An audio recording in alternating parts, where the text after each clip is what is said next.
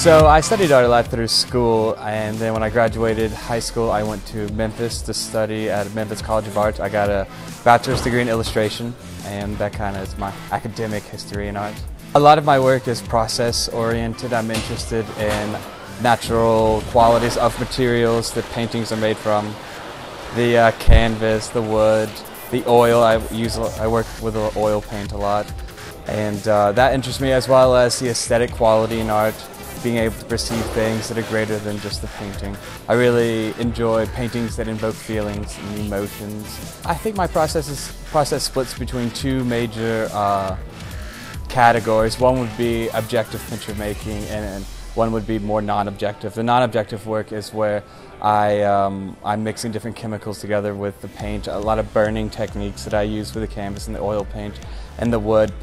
Building is a big part of my process. I really enjoy the process of making the frames, putting the wood together, that whole thing. And then for my more objective paintings, that is more of my illustrative background. That process usually begins with thumbnailing, lots of little pictures, little scribbles of things that become larger paintings, and then building from there. But those paintings are usually set up in a way to really show the viewer, or really lead the viewer along a story. I use a lot of mythology as a starting point for a lot of those series. Well, anytime I'm not able to have a real job and just being able to live off painting, that's always a plus. So that's one of the goals I've always had, and I think to invoke feeling in people, for sure. But also I feel like I wouldn't be an accomplished artist until I have a solo show in Berlin.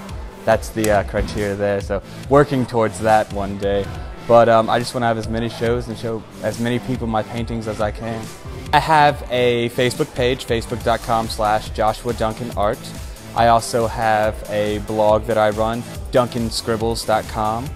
And I'm working on a portfolio website called JoshuaDuncansArt.com, so that one's soon to come. My name is Joshua Duncan, and I am a raw artist.